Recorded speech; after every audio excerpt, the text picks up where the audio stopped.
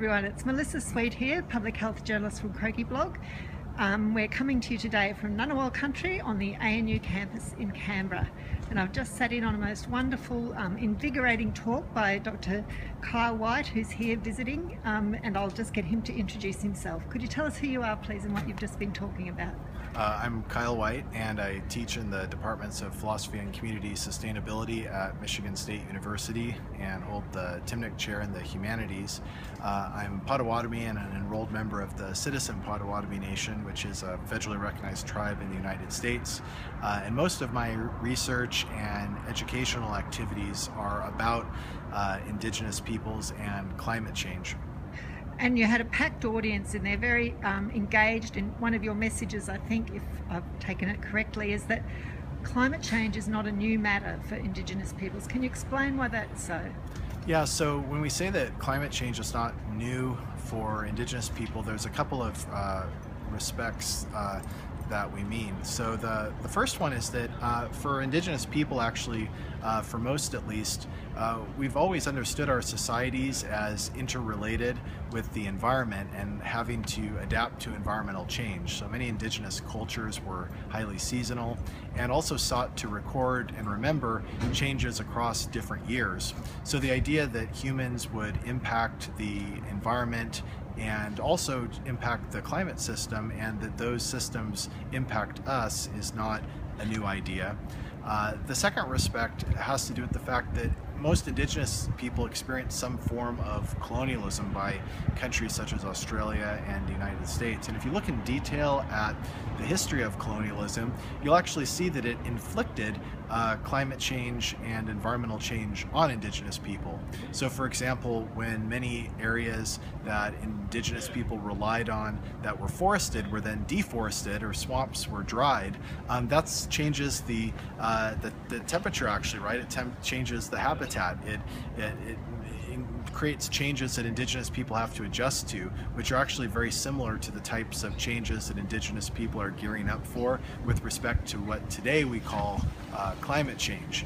And so in this sense, many Indigenous people have been through multiple rounds of human-caused environmental and climate change, not necessarily caused by emissions, but caused by other ways in which humans can force other humans to have to adapt to new environments and new climates. And related to that, you made a very strong critique of the concept of the Anthropocene. Would you like to explain that? Yeah, so one of the issues I have is that, on the one hand, there's a sort of scientific definition of the Anthropocene that geologists use, so they're trying to figure out whether we're in a new geological epoch. But then the Anthropocene has also captured the imagination, and for many conservationists, they either view the Anthropocene as referring to a climate-altered future that will lead to extinctions and loss of habitat, and it's very dreadful and dystopian, and that we need to do whatever we can to stop. Or they just think that we're going to have to figure out what plants or animals we can save and what ones we should let go of, and that we need to try to make decisions that are best for human societies. And so it struck me about how a lot of people were talking about the Anthropocene is it just was relying on a different conception of history than Indigenous people have. So consider the first meaning just as an example. For Indigenous people, we've already been through the apocalypse, we've already been through the dystopia, and we're living in a dystopia right now. We've already lost hundreds of plants, animals, and insects and habitats we relied on, and while the actual, say a plant itself may not be extinct globally, it's extinct to us when it's no longer accessible. And so in that sense, we're not making decisions based on the absolute dread of losing an iconic species. We're actually trying to figure out how to rebuild our societies given we've already lost so much. And so what I've tried to show in my work is that gives us a different perspective on what the Anthropocene means. And it's also the case of just the idea that human collective actions impact the environment, and there's cyclicality and feedback and so on, is again an idea that's really old in many Indigenous cultures. It's not something that's new. So while I don't think there's anything that, say, incorrect about the notion of the Anthropocene. It's more the case that it just arises from a different history, and for conservationists especially to avoid what they did to indigenous people when they established the national parks and displaced many indigenous people, they're going to have to think about how people who have very different historical perspectives can work together.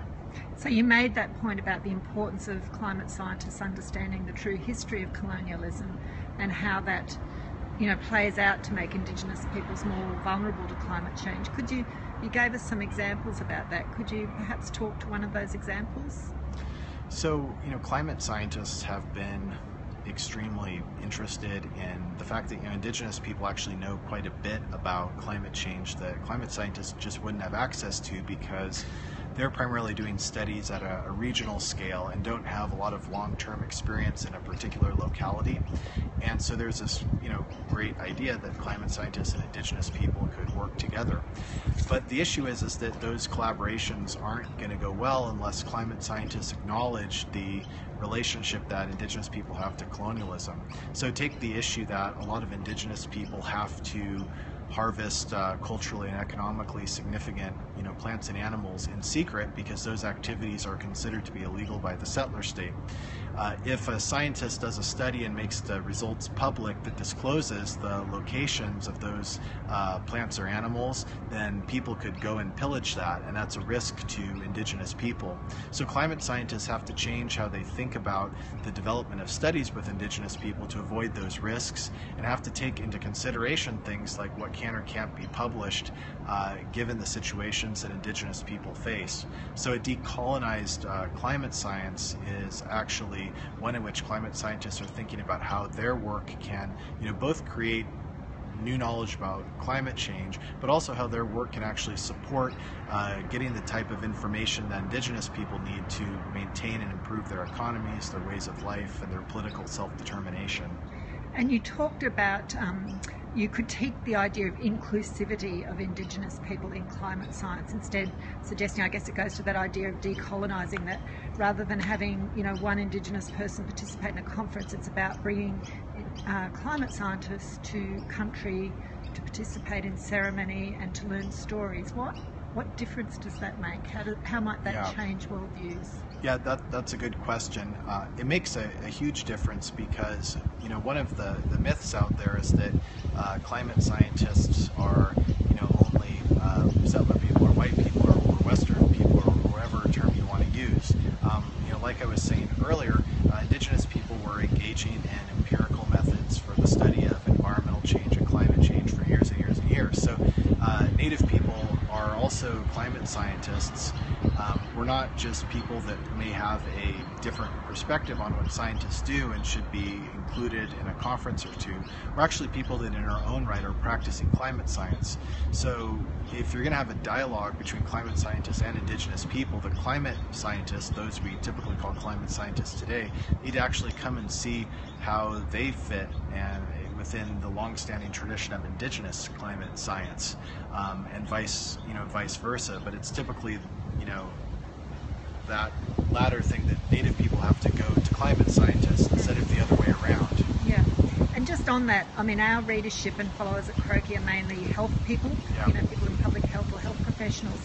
How can the health sector engage usefully with the indigenous climate justice movements? So I think the health sector has a tremendous opportunity to support some of the projects that indigenous people are engaging in to understand the relationship between health and climate change. So if you look at a lot of climate change media and discourse, it's a lot about economic loss. But for indigenous people, there's certain types of health concerns that are related to climate change that are not well understood. I mean, indigenous people in tribes, understand them or understand their importance, but a lot of scientists don't study these things. So for example, what is the impact of mental health in relation to changing landscapes, and how do mental health issues affect indigenous sovereignty? For a lot of Native people, that's a huge climate change issue, and so that would require health researchers and people concerned about health to try to understand those relationships. Or how is it that the loss of a culturally significant species affects nutrition. And then how does that affect some of the trends that we see in native health concerning things like diabetes and so on? And so how is it that climate change can be seen as a nutritional issue for tribes, even though for a lot of non-indigenous people we don't typically think of nutrition and climate change as related. And so I think those are these kind of integrated holistic health questions that researchers really have a tremendous opportunity to address. And I hope that many do begin to work with tribes on that nexus. Just before we end up, you're obviously very active online. How can people find out more about your work? So I do have a website, which is Kyle Whyte, so K-Y-L-E Whyte, W-H-Y-T-E, .cal, C-A-L, which stands for College of Arts and Letters, .msu.edu, that's Michigan State University.edu, or you can just Google me, Kyle Whyte, Whyte spelled funny, W-H-Y-T-E. And you're on Twitter as well? I just started using Twitter, so I can be followed on Twitter at Kyle Powys Whyte, Powys P-O-W-Y-S, that's my middle name, and I have a public site on Facebook, which is just Kyle Whyte Facebook, and if you see the beard, you'll know you're at the right place. Yeah. Great. Look, thank you very much, and we hope to have a report on your work as part of our Just Climate series at Croaky. Okay, great. Thank you. Thank you.